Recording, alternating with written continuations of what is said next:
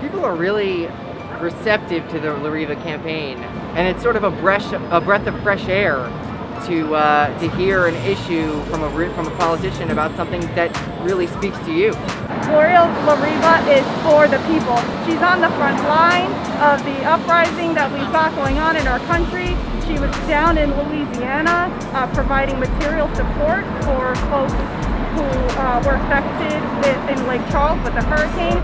In our state of New Jersey, the unemployment rate as of August was 10.9%, with 1.4 million filings since the pandemic began.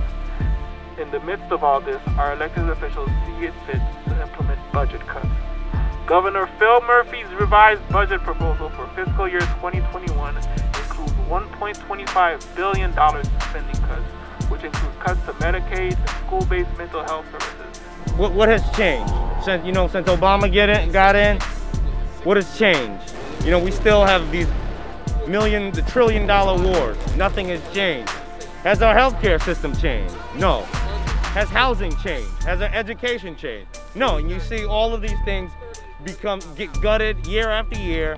These corporations make record profits during pandemics, during economic crises. They always flourish, and we're always left out to dry. People here work hard. They grind. They struggle.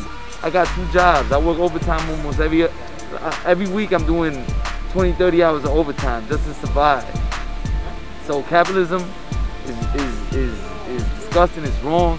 It creates a survival of the fittest mentality. I want to really congratulate everybody in New Jersey who spent weeks to get us on the ballot in order for the people to have a real alternative in these elections. But it also shows how many people were open to seeing an alternative and did not buy the idea that you can only vote for one extremely rich candidate versus another extremely rich candidate, who are both for a system that makes the rich ultra rich while the people are suffering day by day.